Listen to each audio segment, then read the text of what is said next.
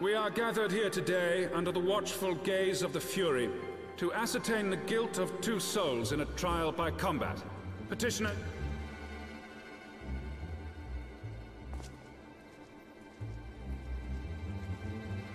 Sir Grinno, for the benefit of all here present, I would ask you to repeat the charges which you have leveled against this man and this woman. I, Sir Grinno de Zemile, brother of the Heavensward, did bear witness to these 2 foreigners consorting with heretics.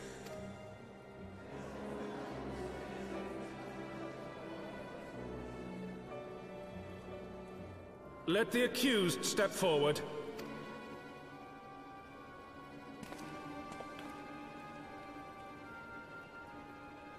Alfino Leveilleur, Tataru, you have heard the charges leveled against you. Will you take up arms to refute Sir Grinno's claim, and thereby prove your innocence in the eyes of gods and men? I, Alfino Leveilleur, am innocent of this charge, and claim my right to trial by combat. I, Tataru, am innocent of this charge, but I am no warrior and cannot fight. So, I claim the right to name a champion.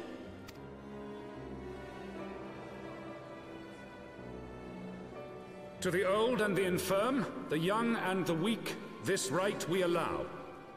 Very well. Who will stand for this woman?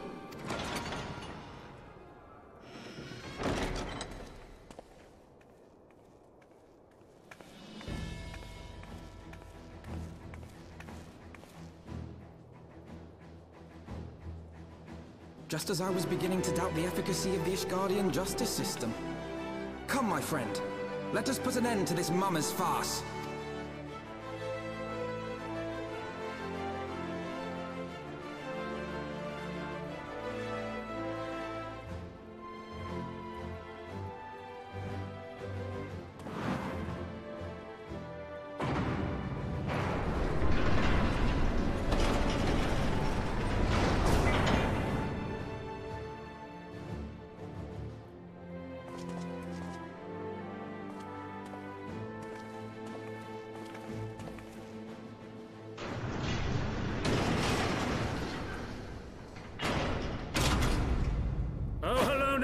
Render unto us your judgment. Raise up the righteous, and cast down the wicked.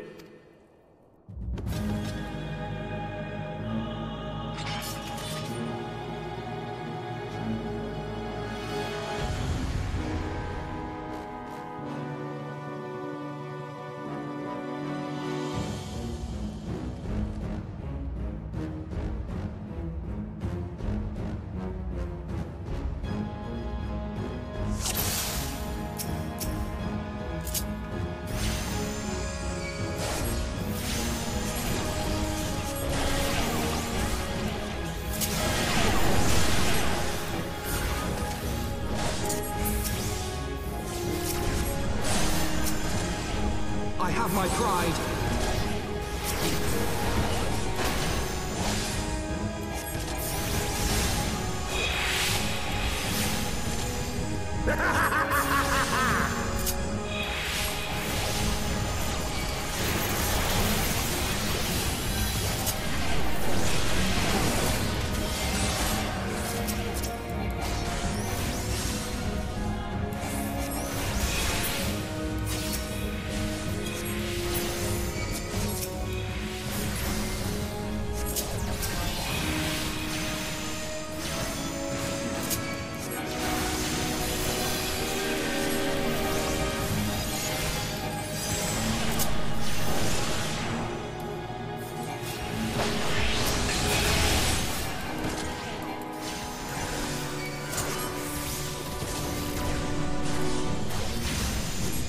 I've got you now.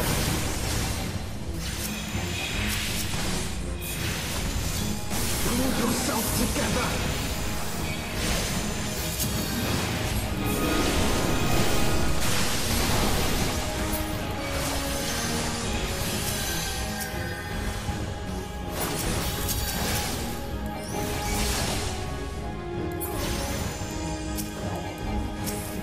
Hells take you!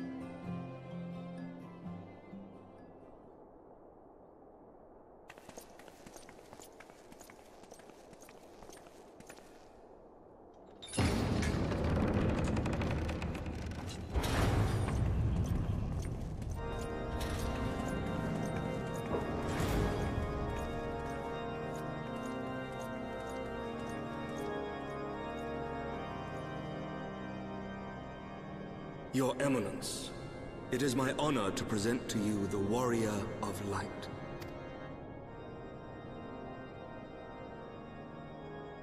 I have heard the tales of your many grand endeavors. The Lord Commander has also been most effusive in his praise. I am Thorin VII, Archbishop of the Ishgardian Orthodox Church, and I bade you come here that I might offer my personal apologies. You will forgive me for not calling upon you as courtesy would dictate. But, as you can see, my more sprightly days are long behind me. But your companions were wrongly accused of heresy and subjected to gross indignities. Yes, Your Eminence. Regrettably, it would appear that we of the Heavensward were in receipt of erroneous information. Sir Grinno has ever been headstrong. He pressed charges before the truth had been ascertained, for which I most sincerely apologize. An unfortunate misunderstanding born of an earnest desire to serve Ishgard, but one which should never have occurred. For who could doubt the character of those who bested Shiva and drove the Horde from the steps of faith? Not I. That much is certain. That will be all, Sir Zephyrin. I would speak with our guest in private. Your Eminence? As you wish, Your Eminence. That will be all for today.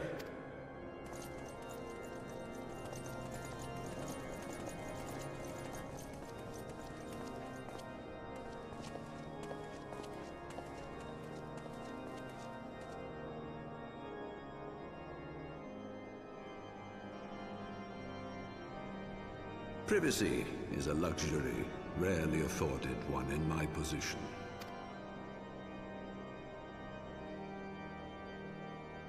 Now tell me, young lady, what do you know of the Ascians? Much and more, I shouldn't wonder, being the bringer of light. You should know that I myself have met with them, have entertained them as guests, even. Those harbingers of chaos and strife offered us power, that we might continue our war against the dragons. I have no intention of aiding their cause, of course, nor less of being their puppet. Yet, were I to refuse them outright, I should learn naught of their true objectives and remain powerless to stop them. Thus have I hearkened to their words with interest and paid lip service to their beliefs, biding my time and preparing for the inevitable conflict. And why do I tell you this? Because there is naught in this world they fear more than the power of the Warrior of Light. If we are to rid ourselves of these vile interlopers, we must need work together. With our combined strength, I have faith that we can wrest Eorzea from their grasp and pave the way for a lasting peace. Think on it.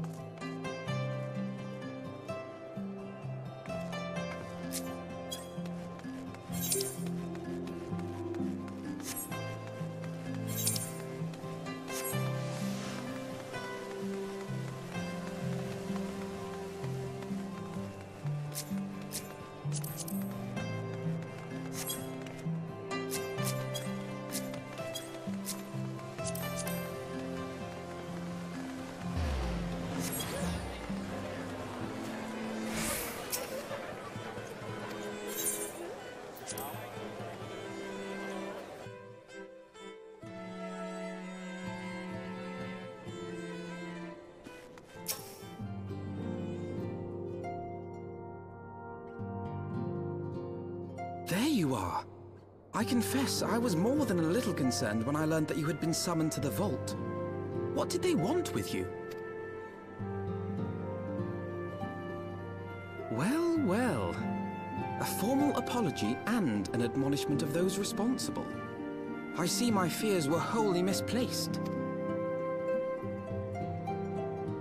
By the gods! The Archbishop freely admits to consorting with Ascians. So, their ambitions extend to Ishgard as well. We will have new primals to contend with ere long, of that you may be certain. 'Tis but a matter of time. Yet shorn of the support of our missing allies, what can we realistically hope to achieve? In the midst of all the excitement, I completely forgot to tell you. When I was asking around about the Scions, I heard the most awful rumor. General Rauburn is to be executed for crimes against the Sultanate! If the Flame General dies, we will lose a staunch ally, and the one man capable of holding the Sultana's assassins to account. Lord Orchefon was wise to counsel restraint, but this business will brook no delay. We cannot permit this execution to take place. We must save Rauburn.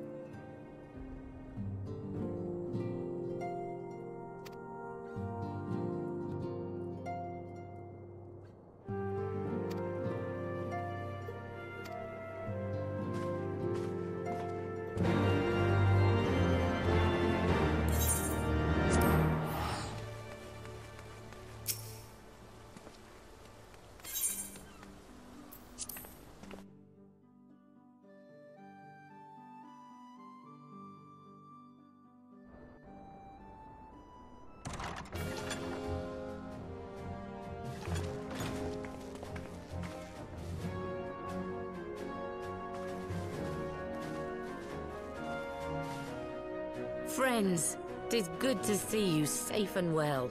I will admit I had not counted on you seeking, let alone finding refuge within the Holy See, but full glad was I to learn that you had.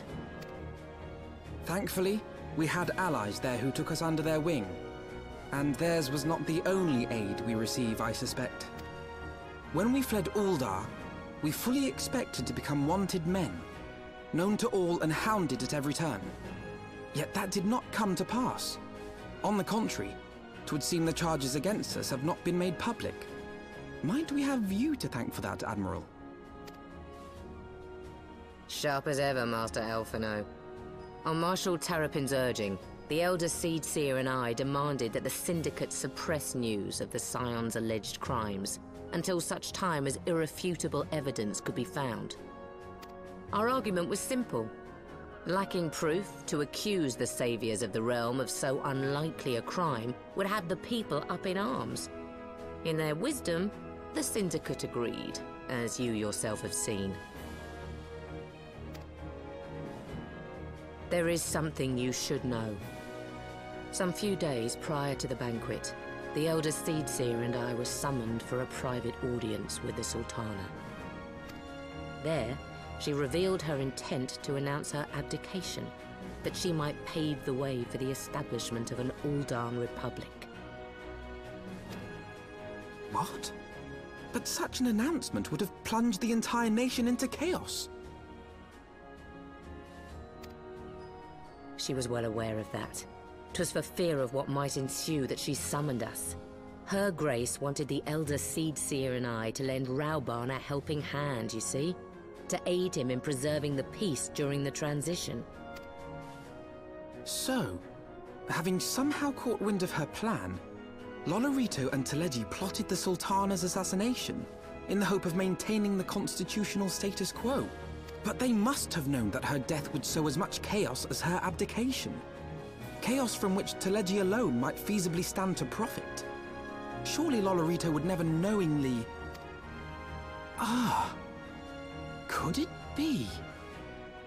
I dare not hope. The Ul'dan authorities have yet to announce the Sultana's passing. To allay any suspicion that may arise from Her Grace's absence, they have issued a statement to the effect that she is presently convalescing from illness. Mayhap they're waiting for a fitting moment to break the news. Or mayhap they know of some other reason to delay. Something else has been bothering me, Admiral. I was dismayed to learn that General Raoban is to be executed. Yet upon hearing the news, I could not help but wonder why he had been kept alive for so long. Pray mistake not my meaning. I am, of course, overjoyed that our friend still draws breath, and that he might yet be saved. But if his enemies truly wished to eliminate him, they could have done so immediately. I see no reason for this delay. Aye, you've struck upon an important point, Master Alphino. Following his capture, Raoban had been held in the Marasaja pit within Ul'dar.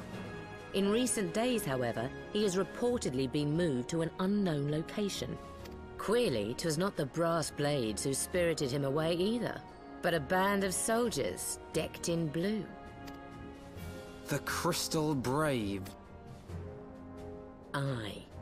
If I read the winds aright, the arrangement between Lord Lolorito and the Braves has come under strain. At any rate, if we're to rescue Raoban, we'll have to find him first. And you'll be glad to hear that I have already entrusted the task to those best able to see it done. Our friends of Doma.